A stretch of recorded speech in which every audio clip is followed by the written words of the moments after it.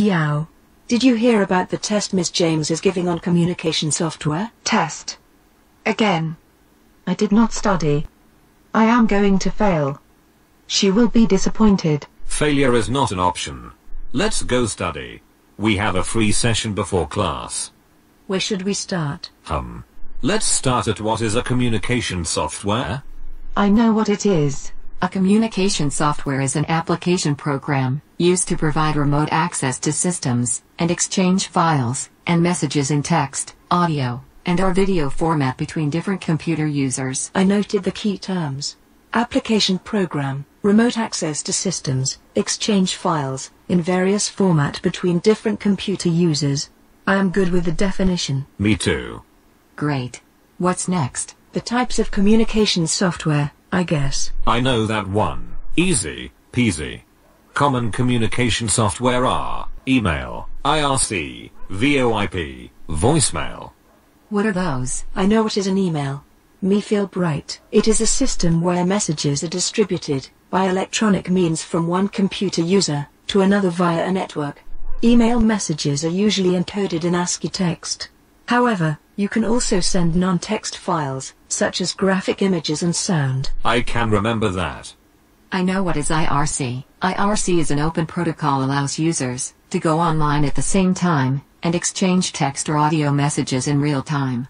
RC servers on the internet accept and relay messages to connected users, each of whom is running an IRC client. Let me check my voicemail real quick.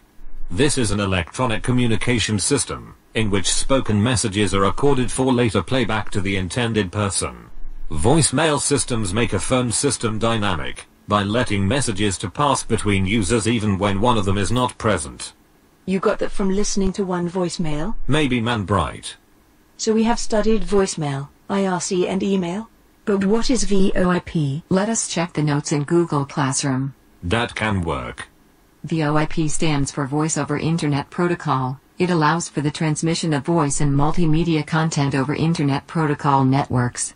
VoIP enables web conferencing to take place, so our Zoom classes would be a great example of web conferencing, as it allows us to remotely connect and offers features such as whiteboard, audio, screen sharing, annotation, recording of meetings and chat. I am ready for this test. How about you guys? Well, I am nervous, but I think I will manage. Thanks guys. As much as how Miss James marks hard, I am sure to get 100%. Thanks team. Teamwork makes the dream work. Please subscribe, thanks, and like the video, thanks, and comment. First person to describe in their own words what is GPS and Bluetooth wins a $100 credit from Digisa Law Flow. If I Google the terms and your response is exactly the same, you do not win.